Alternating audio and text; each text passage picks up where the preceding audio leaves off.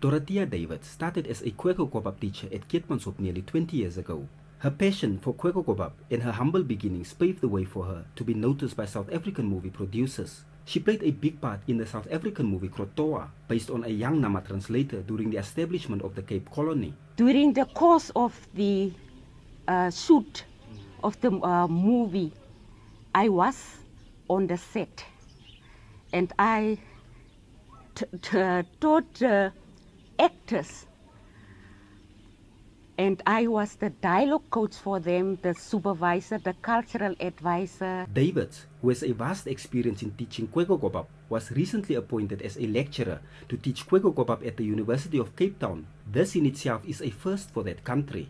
It's only about basic communication to introduce the language, and before that we will educate the people about the history so that they must know what they are doing.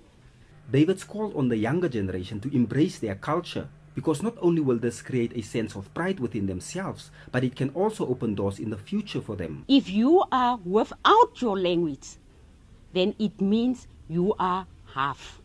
So it's very important that each and everyone must talk his language, because it's your identity. According to the Education Directorate in the Karas region, Kwekwe is one of the oldest languages on the African continent and the second most spoken indigenous language in Namibia after Oshivambo. Natang Wejimi NBC News, Keetmanshoop.